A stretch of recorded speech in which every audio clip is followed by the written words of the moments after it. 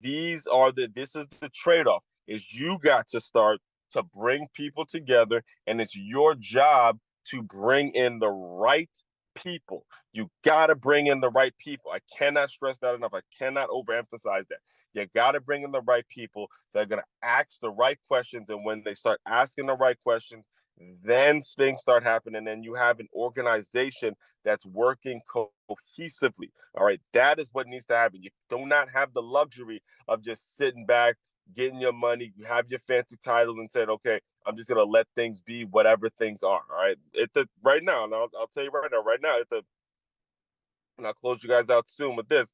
Right now, this is how toxic it is for me to be in that, to be teaching at this school every day. Is there are several, not one, but several colleagues that I still don't speak to this. Ever since I put out the episode, remember a couple of weeks ago, I put out an episode titled Eliminating the Toxic Work Environment, in which I spoke about, obviously I didn't use anybody's name out there, but there were several colleagues that I had back and forth with. We still, months later, I'm recording this 3 or 4 months later, still are not speaking to each other. That's how toxic the work environment has become. And it's all, again, lack of leadership, lack of meetings, lack of planning, lack of understanding the bigger picture, that we're all in here to serve the kids and serve the families.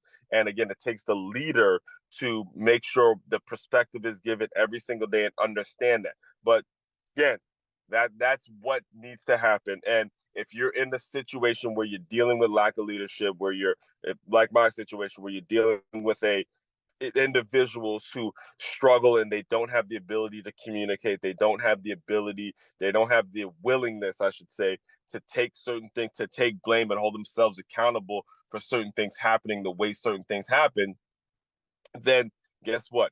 It's your job. It's not an indictment. It's not something that you look at and say, okay, this is a detriment. Now it's your opportunity. Instead of looking at it as a detriment or something that's going to hold you back, start looking at it as an opportunity for you to grow and for you to step up and be a leader, because that's exactly what it is I'm doing.